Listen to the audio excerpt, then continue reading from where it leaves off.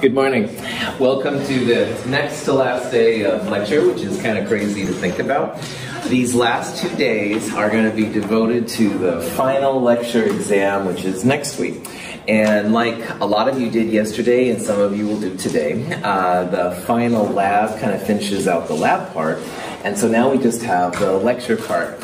And if you've taken me for Chem 221 or Chem 222, this final exam will be quite a bit different than the ones we took then. This final exam, which is over the entire year, is put out by a group called the ACS, and this is their cool little symbol on their website. And the ACS stands for American Chemical Society. And it's the largest professional organization, supposedly, in the world. So chemists of all different persuasions and places, both academics and industrialists, participate in the ACS, and they have these huge conferences. There's actually a Portland Regional Conference coming up, I think it's the week after finals week here in Portland, but anyway, one of the things that the ACS does is they make these types of exams, and they make them for a variety of different classes. They make an ACS exam for Chem 106, for example. There's one for the organic chemistry, Chem 243, physical chemistry, etc., etc. The advantage of having an exam like that from my perspective is that, I can get up here and I can teach and I can tell you quick and dirties and give you bad jokes until the end of the world, but do I really know that you're learning it? All right? Because everything I make is based around my perspective and stuff like that. So if I give an exam like this and my students overall do well, then that's like a pat on my back, and it says like, yeah, okay, I guess I am teaching okay. So this is actually pretty important to me too, because I want to know that I'm doing okay and that you guys are learning and stuff like that. There are also, though, advantages from your perspective as well as to why this is a good exam. We'll talk about this here in a little bit. So do realize that this will be definitely different than all the exams and stuff you've taken before, but I'll be honest, I expect the different here to be better. So let's talk about it, all right? So this ACS exam, which is the lecture final, all right, those are the same thing. The ACS final, the lecture final, same exact thing. It's put out by this group, the American Chemical Society. Oh, there's another one of their little logos and stuff like that they use. This exam, one reason why it will be better, and quote unquote, is that all of your materials that you've taken so far from me have been based on a raw score. And so what I mean by that is like you get 9 out of 10, 90%, 8 out of 10, 80%, stuff like that. This exam, though, because it's been given out by this huge professional organization, has been given out to, depending on who you talk to, hundreds or even thousands of students in your position already. And they tabulated this data using statistics and things like that to create basically like a scaled system, a scaled score system. So what that means, for example, is that out of all the questions, you don't have to get them all right to get 100%. I don't remember the numbers off the top of my head, but you can miss like 5 or 6 of the questions and still get a quote-unquote 100% because it's a scaled exam, all right? It's been given out over lots of different people and stuff. So you're going to have like 2 possible scores in this exam, all right? You're going to have then the scaled exam score, which is based on these national averages and stuff like that. You'll also have a raw score, which is like 9 out of 10 is 90%, 8 out of 10 is 80%. And whichever one is higher, that's the one you're going to get, all right? So people usually do pretty well on this exam, all right, which is pretty cool. And I want you to focus on getting a better one and stuff like that. Another thing about this midterm, which is different, is that while every one of my multiple choice questions has had 5 possible answers, this one only has 4, all right? So there's fewer like pieces and stuff to lead you astray. And also, while the midterm questions and stuff like that we've seen this quarter even, some of those get kind of complicated, kind of deep. These are going to be more like just basic, all right? They're going to be more not quite as many steps involved to do them. So, like I said, people usually do pretty well. Now, This exam, like I said, is over all of Chem 221 through Chem 223, and that's obviously a lot of information. So there's no way you're going to be able to go back and like learn from, you know, chapter 1 up to this point. That would be ridiculous. I do have a study guide. It's in the companion, and it's on the website, and I will send you a link and stuff if you remember. And the study guide has kind of the topics that I want you to look at. And if a topic is not on this list, so for example, molecular orbital theory from Chem 222, if something like that is not on there, then you shouldn't study it, all right? So molecular orbital theory will not be on the ACS study or the ACS exam. Hopefully this will give you an idea of some of the topics to look for, all right? If you see a topic on there that you're like, boy, I don't remember that, or I'm a little fuzzy, that would be something to focus in on, all right, and try and like focus on it and take care of business. And of course you can ask me. So today and Friday, all right, we're just going to go over essentially a series of questions and stuff where I'm going to try and remind you of some of the things we've looked at since the fall in Chem 221, or whenever you took the class. And at any time, if you have questions, of course, let me know. Every question on here, I'm putting up for a reason, all right? So hint, hint, hint. So if you feel confident with the kind of questions we're going to see, it should be good to go.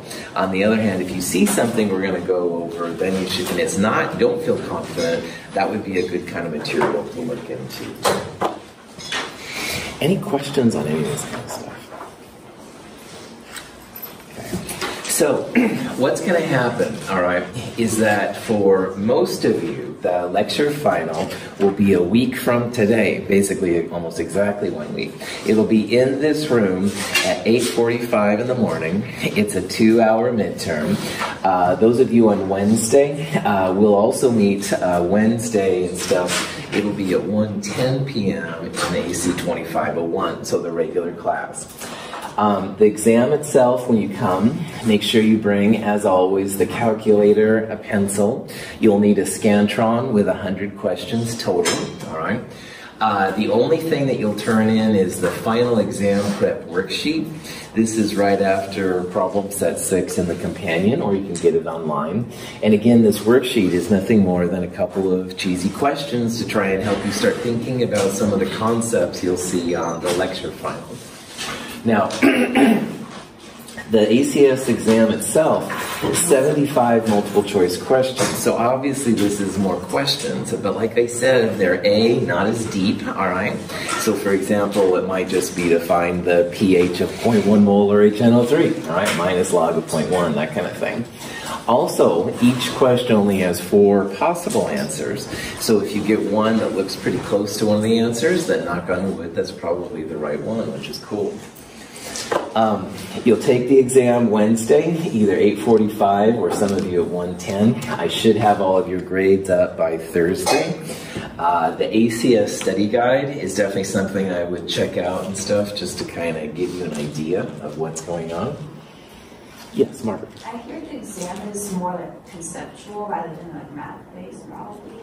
Cool. I would say as the instructor, it's a mix of them, Margaret. But what I would also do is some of the people like in the tutoring area have taken the ACS exam before, and they might be better people, honestly, to talk to and stuff. Sometimes my teacher's perspective is different than what students experience. I dig it. George. What's that one time on Wednesday? So George, you're in section H1, so you'll meet with me Wednesday at 1:10 p.m. unless you really want to come to 1503. Yeah, that's right. Other questions? All right. One more thing. If you look online, and I love it when you Google things, don't get me wrong. If you Google ACS exam Chem 223 or something like that, you will see like sample exams and stuff. People have made sample exams. However, I'm going to give you a big warning on those. Every year, the ACS creates a different exam. So the exam we're using is, for example, not like the current year's version. And the reason for it is that every year the focus of the exam changes a little bit. Some ACS exams have had a lot of biochemistry. Some ACS exams have had more environmental chemistry. And those are things we haven't really focused on that much. So if you do look things up online and you find a sample ACS exam and you see a bunch of stuff, you're like, what the? All right, don't panic. All right, this is just reflecting a different ACS exam than we're going to take. The types of ACS questions you're going to see are going to be really well aligned with the things that we've taken in this class. All right, through Chem 221 through Chem 223. So it's not that I would say don't do it, but if you do see questions that are weird or something like that, that's also understandable. Some of the ACS exams have been like only 1 hour exams too. There's a whole bunch of different variations. So be cautious, be conservative if you look things up online, because it may not be quite the type of thing we're going to see here. Questions on that? All right. So these next few questions and stuff that I'm going to go through with both today and Friday, all right, are just some of the concepts that you very well might see on the lecture plan, all right?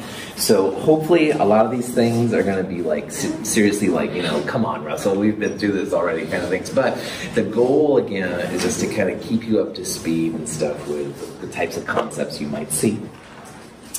So as an example of that, here's a question from either Chem 221 or Chem 222, depending what you think. It's a question about iron 58, and see if you can figure out which of those would be the best answer here.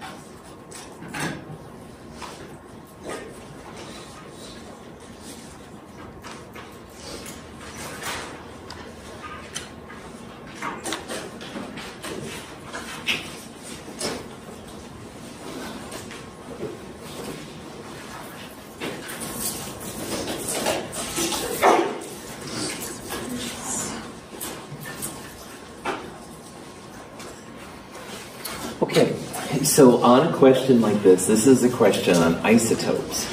And the 58 right there is going to be a key to figuring this out. And if you remember from Chem 221 or the end of Chem 222, the periodic table always has 3 pieces of information in it. Well, it's a good periodic table. There's the molar mass number, which on these periodic tables in this room is the red number. There's the symbol for the element. So for example, Fe is iron. But the most important thing for this question is the atomic number. And on this periodic table, it's the blue whole number, which for iron is 26. So all of these 26 ups here are coming from the periodic table, all right? Iron has 26 protons. That's what that atomic number means. And if you have a neutral atom of iron, you will have an equal number of electrons. So you'd have 26 protons and 26 electrons. But when it comes to isotopes, the reason we have isotopes is that the neutrons are different. So this thing, the 58, is called the mass number. It's the protons plus neutrons. So if you want to find the number of neutrons, you take the mass number 58, you subtract the 26 number of protons, and this thing here should have 32 neutrons, all right? So the 32 would be a different element. 32 would be germanium up there, all right? And then The electrons, if you had more electrons than protons, that would make this a negative ion. It wouldn't be neutral. Any questions on this? Cool. So again, this is the kind of stuff we're going to go through, some stuff that you've seen, and don't be afraid to ask questions, and just try it. So, speaking of which, here's a compound with nitrogen and oxygen, all right? And there's a whole bunch of different combinations of nitrogen and oxygen, but this one has 46.67% nitrogen. See if you can use this information to find the empirical formula of this nitric oxide compound. Those percentages are usually mass percentages. That would be a hint. See if you can figure out what that would be.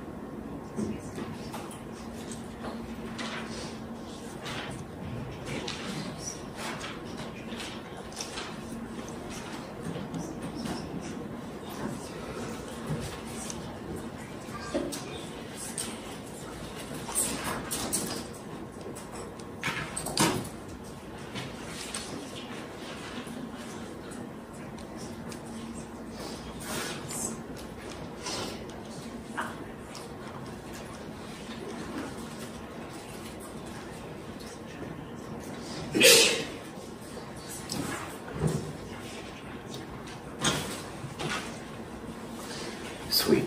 So almost always in chemistry, the percentages are based on mass. So like percent yield, actual yield, those are basically mass things. So what I would recommend on a problem like this is you just assume 100 grams.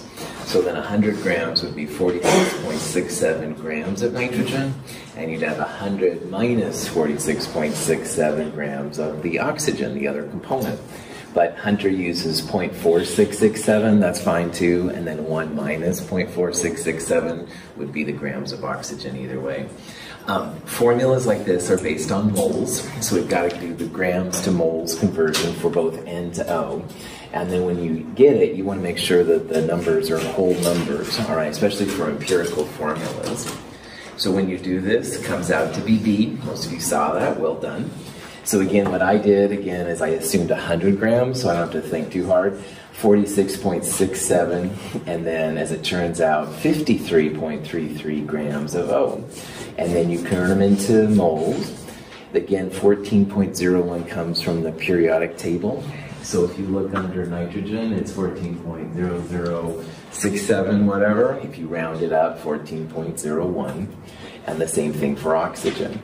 And you can see that the ratio is almost exactly 1 to 1, so that by essentially just if you round up to 1 sig fig, it would be NO, nitrogen monoxide.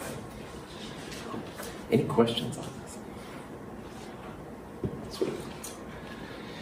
Here's an example of a problem. You're making ammonia, all right? And you have two quantities, hint, hint, going in. You've got so many moles of nitrogen, and you got so many moles of hydrogen. So see if you can use that information to see how many moles of ammonia will be created.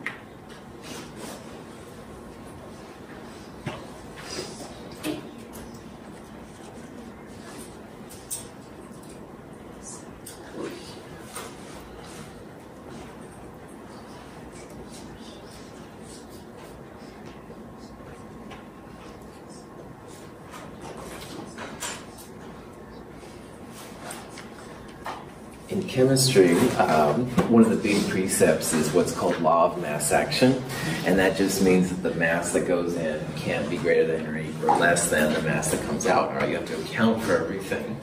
And so on one level, it's tempting then to say, oh yeah, okay, 10 moles and 25 moles feels like it might be 35 moles, all right? But that's not the way that these kind of problems work out. A mole is related to mass, but it's different. And the other thing is that if you assume that like all of the moles react, it'll be different than if you have a limiting reactant, and that's what we're dealing with right here. So you can see that 1 mole of N2 needs 3 moles of hydrogen.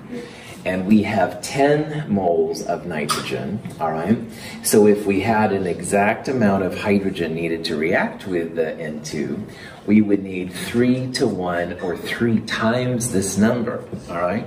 And we do not have 30 moles of hydrogen, all right? We only have 25. So if you see like 2 reactant amounts, that's almost always going to be a limiting reactant problem. And it doesn't state it's a limiting reactant problem, but the hip chemist knows that if you see 2 amounts, then probably one of them will be in excess, and the other one, the important one, will be the limiting reactant. So on a problem like this, what I would do is I'd try and figure out the moles of ammonium that would be created by both reactants. So as an example, going from nitrogen to ammonia, it's a 2 to 1 ratio. So 1 mole of N2 will create 2 moles of ammonia. So if we have 10 moles of nitrogen, we should create 20 moles of ammonium, and that would be answer A. But because there are two reactant amounts, you really need to check both of them. So 25 moles of H2, if we wanted to convert that to NH3, we would use the stoichiometric factor, which means that 3 moles of H2 will create 2 moles of ammonia, or 25 times 2/3 is what you would do. And if you go 25 times 2/3, this is where answer B pops out. So B is what chemists call the theoretical yield. It's the maximum amount of ammonia that can be created. We would also call the hydrogen here the limiting reactant, all right? It's limiting how much ammonia can come out. Like you can see here, the hydrogen is creating 16.7 moles. That's less than the nitrogen is creating. So the smaller quantity is the theoretical yield. It stems from the limiting reactant. The N2 would be the excess reactant, which is something we talked about in Chem 221. And notice that you have to think about the stoichiometries. Like if you just look at 10 versus 25, it seems like, oh yeah, 10's a lot smaller than 25. That will be limiting.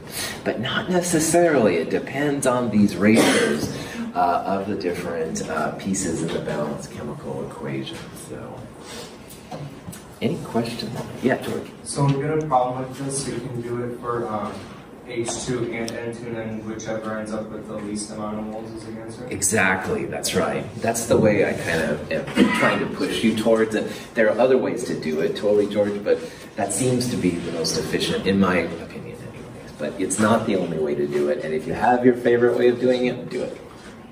But yes. Other questions? This is important because if you work at a chemical company and you tell them, oh yeah, we'll make 20 moles of ammonia, but you can only at the maximum make 16.7, you're fired! So yeah, you got to be able to control these things. I remember we talked about percent yield and you don't usually make this much and stuff, so you've got to be able to give your boss or the employer, the company, whatever, you know, an accurate amount of how much can be made. So this is pretty important. Anyway, questions? Good.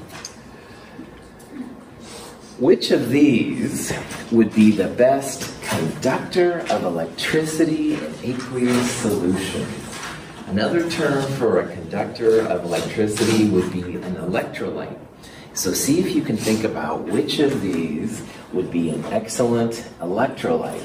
And we talked about this both in Chem 221 and in Chem 223 this term. One of those is a lot different than the other ones. See if you can figure out which one it is.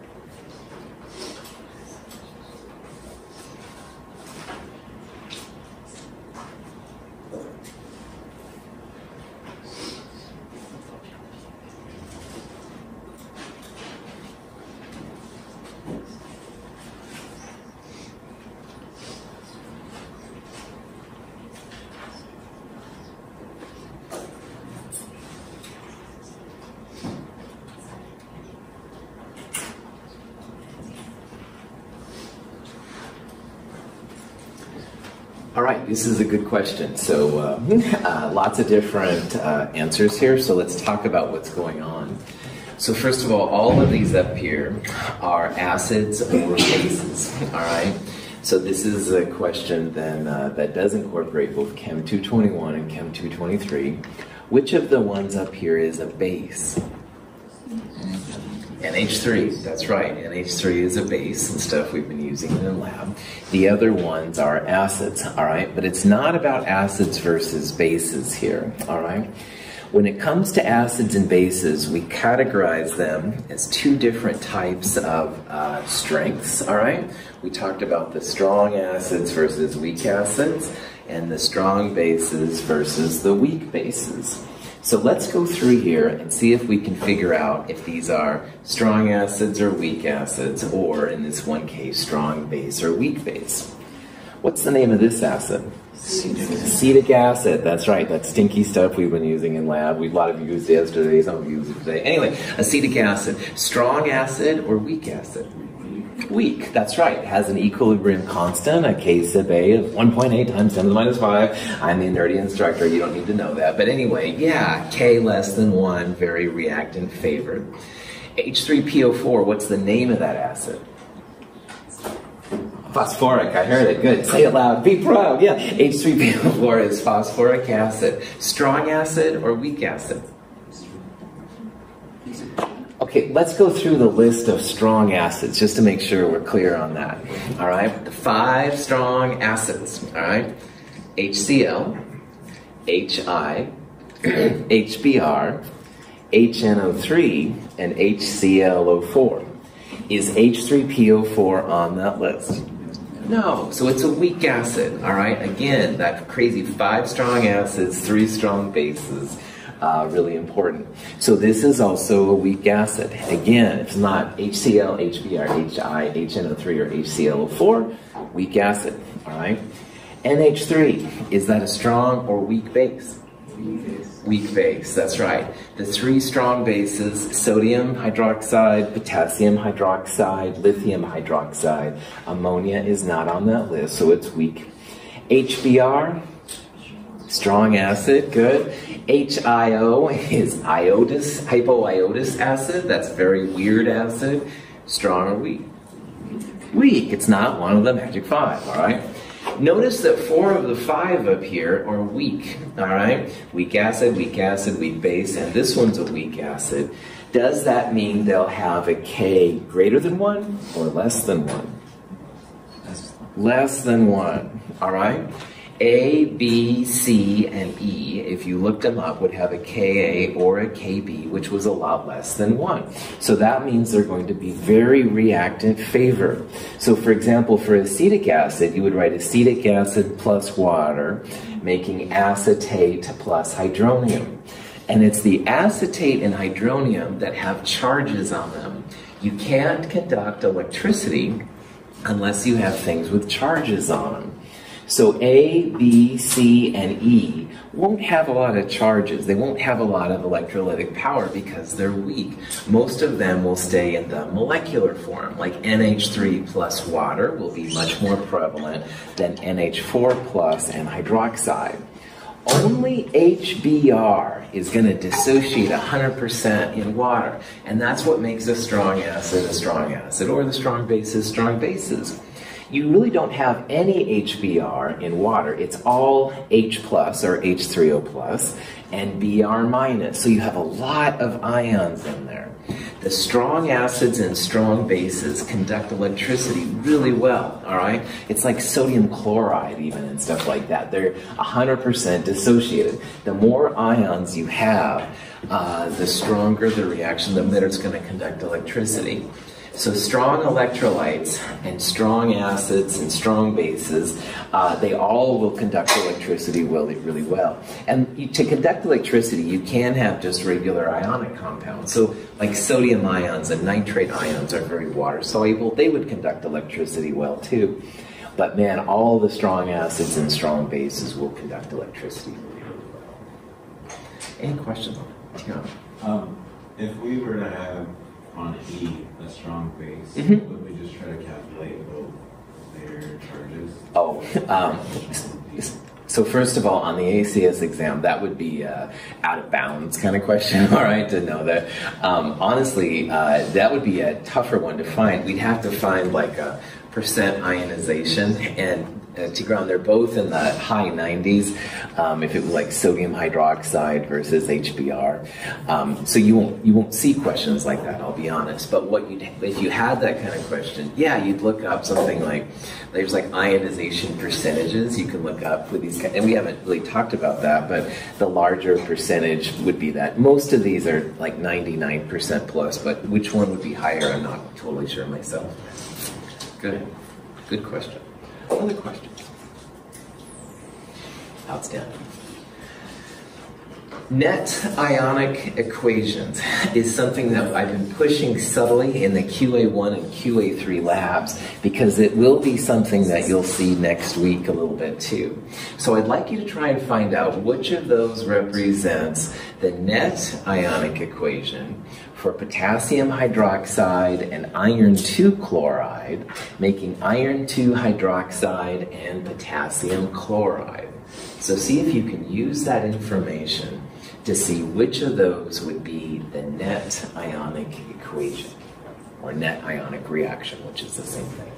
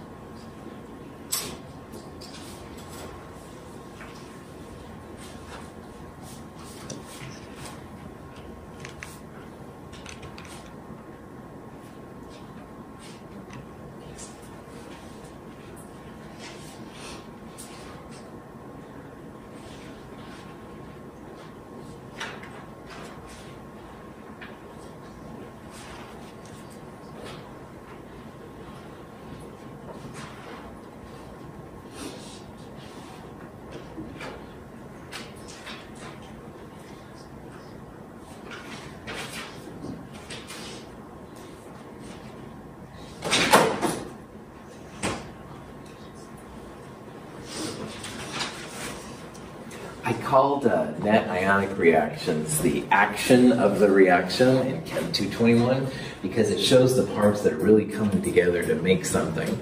And in this reaction, what it's saying is that potassium hydroxide, KOH, and iron 2 chloride are combining to make iron 2 hydroxide and potassium chloride.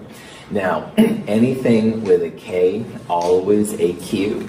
And chloride is usually AQ as well, unless it's with silver, mercury, or lead, the group 1 cations.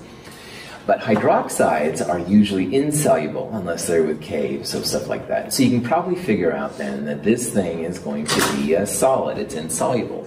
And a lot of you put answer A, which is cool. This is the balanced molecular equation. All right, so if George and I are going to do this reaction, we'll have 2 parts potassium hydroxide for every 1 FeCl2, making FeOH2 and KCl. But let's say, though, that George and I go to the stockroom, we've got the iron 2 chloride. Ah, oh, no potassium hydroxide. Ah, oh, darn that stockroom people. Marie, I'm just giving you a bad time. I'm not being serious. Anyway, if we don't have potassium hydroxide, we may be okay because potassium is a spectator. It isn't involved in the chemistry. And to determine that, you never break up solids or liquids. All right, keep them as they are. But anything that's AQ, you break up into the cation and the anion. So really you don't have KOH, you have K plus and OH minus. And you don't really have FeCl2, you have Fe2 plus and 2Cl minus. What you want to do is go through and find pieces that are on both sides of the equation in aqueous compounds. So you can probably see that K is in an aqueous compound on both sides, and Cl is in an aqueous compound on both sides. What do we call K plus and Cl minus in these kind of reactions? Spectators. Well done. They just sit on the side and they kind of watch around, all right? So George is hip enough to realize that, hey Russell, potassium is just a spectator here. We could just as well use sodium instead of potassium. So instead of KCl, you'd have NaCl, another spectator ion. It's no problem. So if you pull out the K plus and the Cl minus, you end up with what is truly the net ionic equation, all right? It's the hydroxides and the iron 2 plus making FeOH2. The chloride and the potassium literally are spectators, so you don't have to use those. That's why it's cool to substitute KOH for NaOH or LiOH, another spectator. And instead of FeCl2, you could probably use like FeBr2 or something. Just have the iron there, but with a different source. And as a chemist, this is kind of important, because inevitably the chemical you want is not present. This is a way to work around it. Any questions? Fun just keeps on going. What's the molarity or concentration of this sodium carbonate? You've got 6.73 grams in 250 milliliters of water. There's the molar mass, don't have to calculate it. What's the molarity?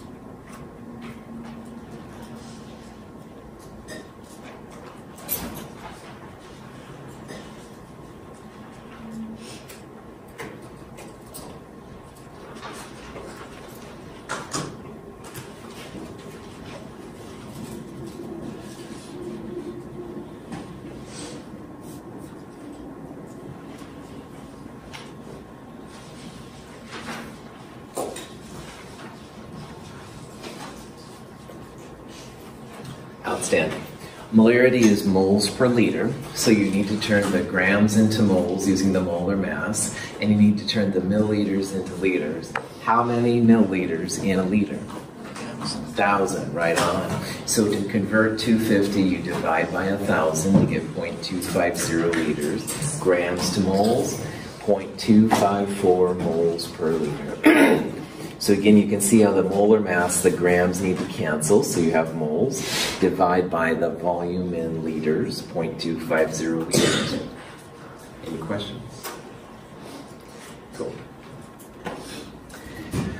What's the oxidation number or charge of the manganese in KMnO4? So think about your use of charges. Remember that all of those charges together have to go to 0 because it's a neutral compound. See if you can find what the charge is on the manganese.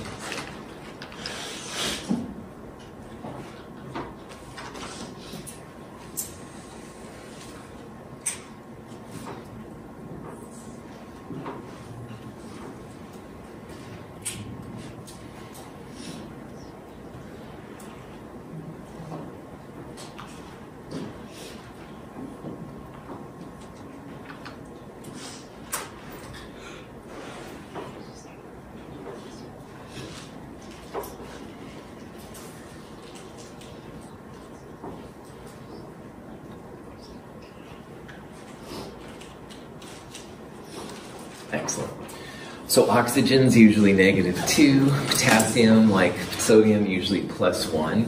So it's like +1 plus whatever manganese is, +4 -2 oxygens, and all of that equals the charge on the compound or ion, if any. And this is neutral. So it's like +1 plus X minus 8 equals 0. Solve for the X. And almost everybody saw it was +7. Well done. So again, you can use this kind of math thing if you want to. If there was a charge, you would just put the charge right there instead of 0. Any questions on that? Good.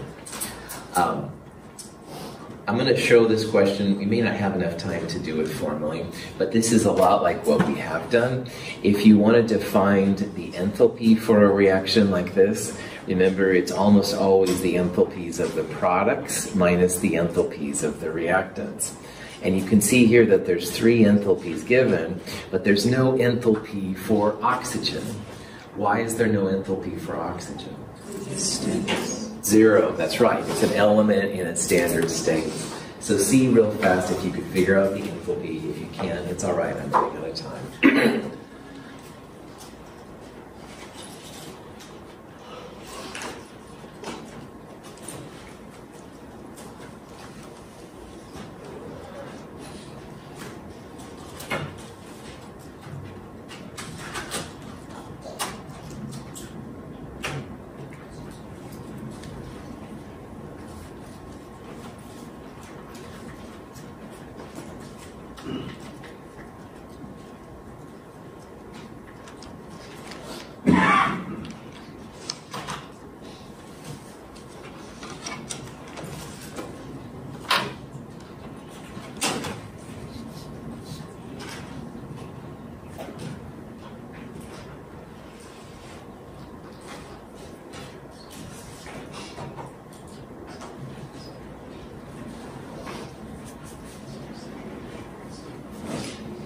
Cool. The only thing to remember is that it's products minus reactants. Multiply the water by 2 because of that 2 right there. If you had oxygen, you'd do it by 2, but it's 0. The answer comes out to be this, -1428.8. Remember that delta G values will also be 0 for the elements, but entropy values will always be positive.